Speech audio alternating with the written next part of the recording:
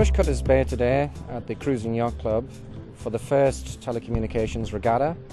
And the purpose of the regatta obviously is to bring the industry together, and one of the key objectives is to get behind the Salvation Army for their Oasis Youth Network project. Oasis cares for homeless kids. Unfortunately, there's far too many needs out there than for us to meet, and we need people to partner with us. And Nokia have come along today and put on an event that's a fun event, but also raise significant money for us.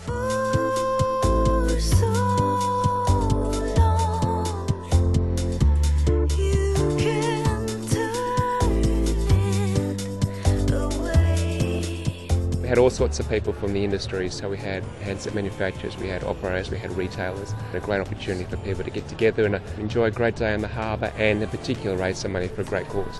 We've had a long-standing relationship in Australia with the Salvation Army, who do wonderful things for the community. We have accommodation services. We've got 3 separate centres we run in the city.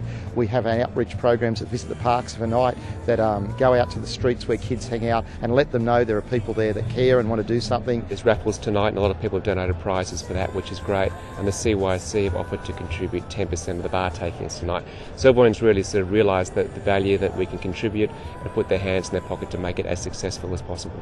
Every year we set our budget, and we really were restricted to what we can do by that budget. And so when Nokia comes along and says, we've got this event for you, we want to raise funds, we want to invest in your kids, it means that we can actually open more beds, we can put more workers on the street. It means that more kids out there are going to get help.